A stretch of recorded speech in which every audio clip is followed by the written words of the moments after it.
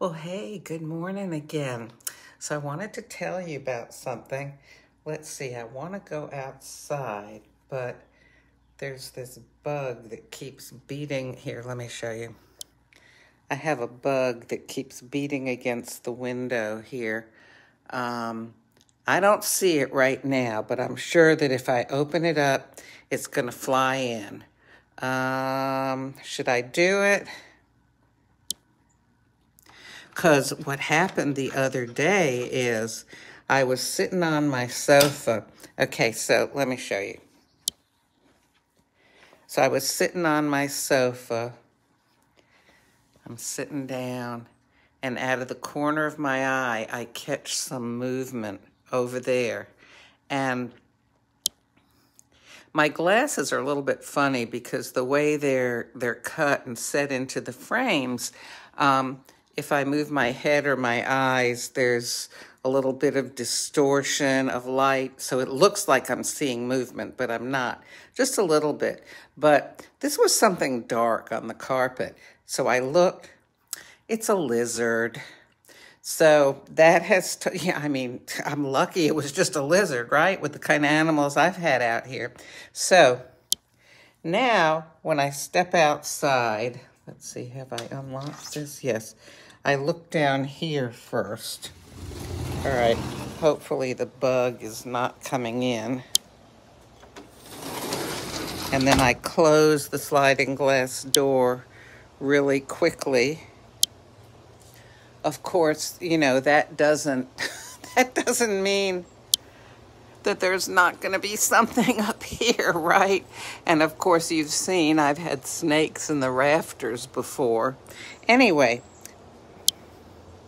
so I wanted to show you what appears to be working, all right? So I've got these green squirrel baffles. Actually, they're called squirrel and raccoon baffles on here. And oh, by the way, see this lovely hummingbird feeder? I stepped out my door yesterday morning and found this sitting on my welcome mat with a note. Apparently, I have some new neighbors, and they said, "We've seen all your bird feeders. They live up there somewhere. And we thought that you would enjoy this to add to your collection." Isn't that just lovely? Well, anyway, so the green things are squirrel and raccoon baffles. Now, I have not seen any raccoons here, but I've got possums and snakes and turtles and lizards and frogs and toads and all kinds of bugs and thankfully all kinds of birds. So I was having trouble because the snakes would come. Actually, they were gray rat snakes, and they would crawl up the bird feeder poles. And let me show you something.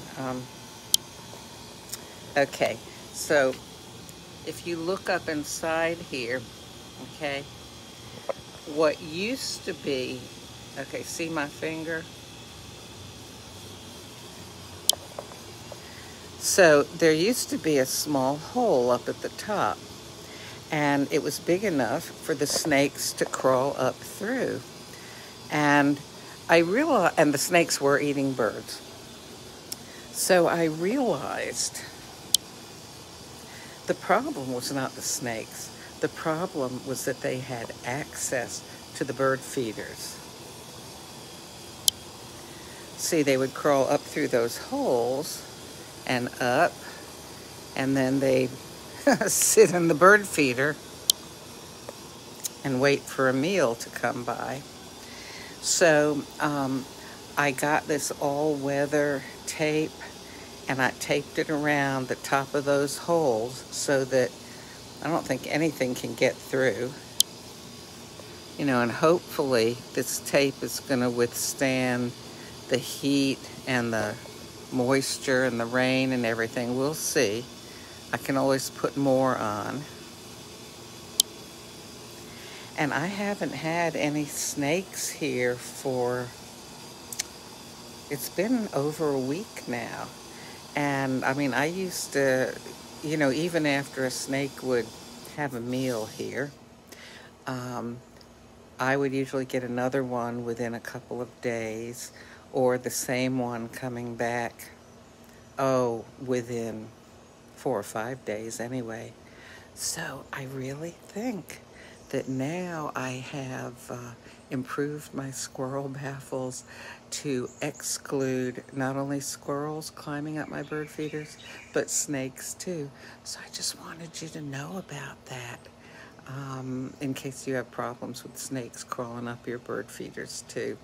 Anyhow, so I hope you have a wonderful day. I'm going to go back inside, let the birds come back out here and enjoy themselves on all my various bird feeders and a little bird perch thing here that they enjoy sitting on as well. Have a good day.